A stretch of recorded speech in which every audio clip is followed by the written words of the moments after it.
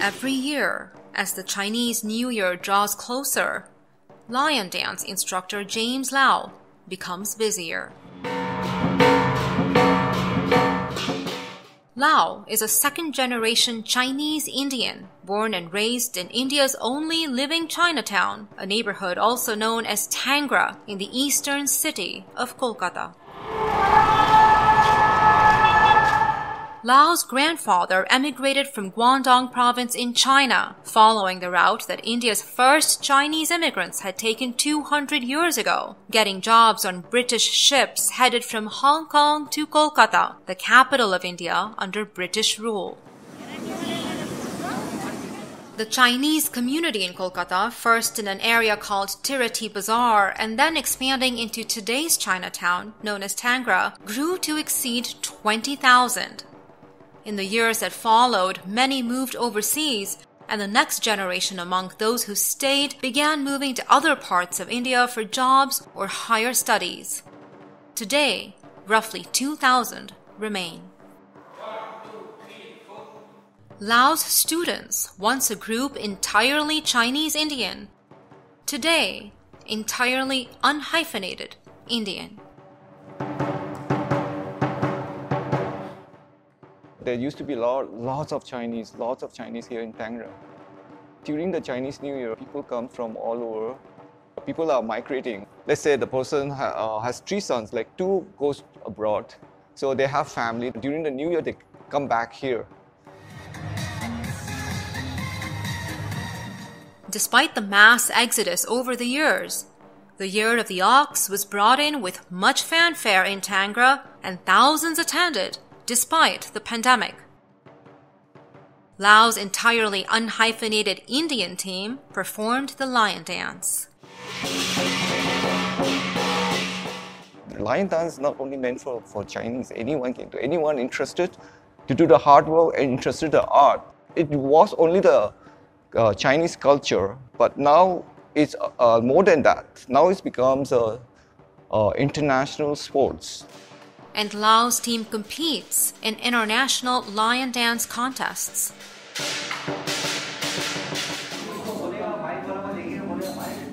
Monica Liu, who organizes the Chinese New Year celebrations, comes from a family that pioneered what has gone on to become one of the most popular cuisines in India and in the diaspora, Indo-Chinese. I'm purely Chinese. From my face, from my heart, from my everything, but holding Indian passport.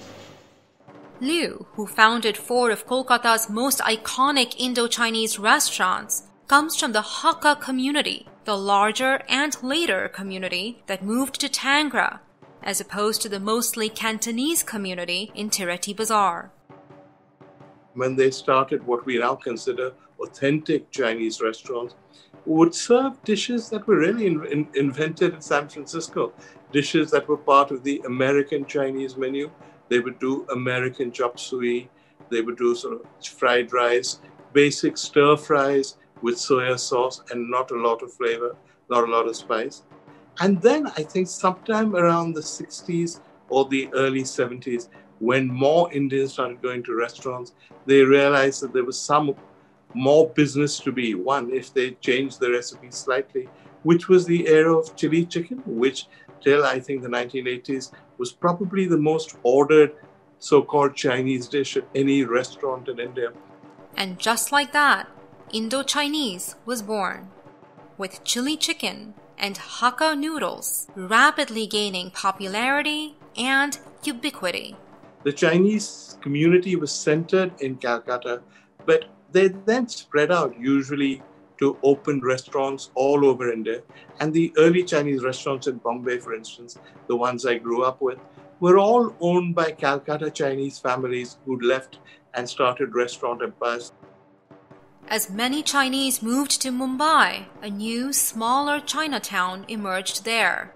But as China and India went to war in 1962, negative sentiment towards the Chinese community, 3,000 of whom were sent to internment camps, prompted many to leave for countries such as Canada and the United States. Mumbai's vanished Chinatown, today a vestige of its former self. Kwantai Shek Chinese Temple, the last standing souvenir. Some moved away in search of economic opportunity, others in search of dignity, the idea of belonging. My parents were considered foreigners born under British rule in India, and so they held British subject passports. That does not make them UK citizens. They just are British subjects living in a British colony. If you were born after 1947, you could absolutely get Indian citizenship. But my parents did not have that. For example, they would not be able to own any land. And yes, they could live. They have residency permissions, but they were not able to vote or ever be able to become an Indian citizen. Harold Kwan, whose grandfather emigrated from southern China to Kolkata and whose grandmother was born in Kolkata, grew up there until the age of 12. Then his family was one of many to move to North America. I felt, I think, a little bit in between. I didn't feel fully Chinese. I am ethnically Chinese in terms of my look. However, I didn't really feel that fully culturally. I felt much more so Indian than my parents would because I held an Indian passport. There's a lot of power in terms of influencing that thought process because of that connection. And yes, it's a piece of paper, but that piece of paper can really imply a lot. Kwan grew up right by the older Chinatown, Tireti Bazaar, where even today, the breakfast market of his childhood remains a popular destination for locals. He went to a private school closer to the city center, allowing him to assimilate in a way his parents couldn't. On the weekends, he went to Chinese school, but with the community shrinking and demand dwindling, the school shut down. The bigger Chinese school, today also defunct, its empty grounds used for Chinese New Year celebrations. Having lived in San Francisco the last few decades, Kwan recently took his teenage children to revisit his childhood. Memories of food and people came flooding back. So growing up in Kolkata, I think from a day-to-day base at home, it would be fairly traditional Chinese food. Not so much Indo-Chinese food because it would be something that we would either have when we go to a restaurant or takeout. In the last year, as India and China clashed at the borders and the pandemic surged, Indian Prime Minister Narendra Modi banned nearly 60 Chinese apps in India, including WeChat and TikTok, and other politicians urged boycotting all Chinese products and establishments. Indo-Chinese restaurants came through unscathed.